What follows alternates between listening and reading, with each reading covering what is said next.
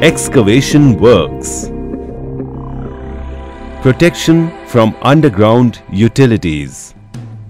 We all know that several utilities may be present underground, such as electric cables, water pipelines, gas pipeline, sewage pipeline, other communication cables.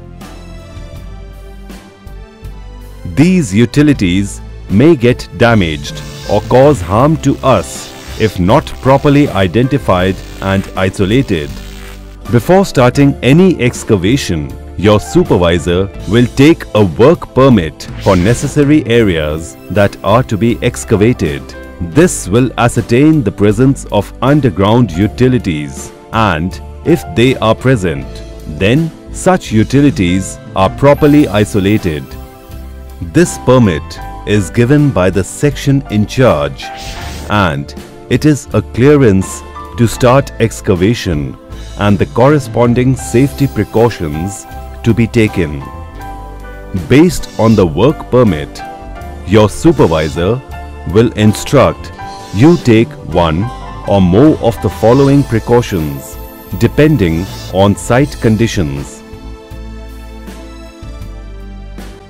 Locating underground utilities using markers and drawings.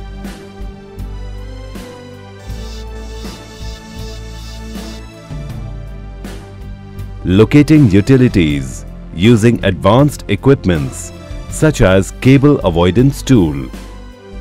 Making trial pits to check the presence of utilities, etc.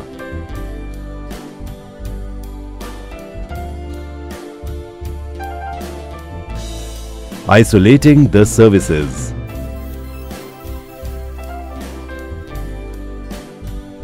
Your job is to follow the instructions of the supervisor carefully while doing excavation.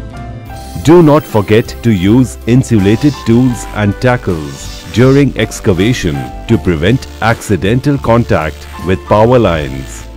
Still, if you come across any symptoms of presence of utilities, immediately stop the work and report to your supervisor.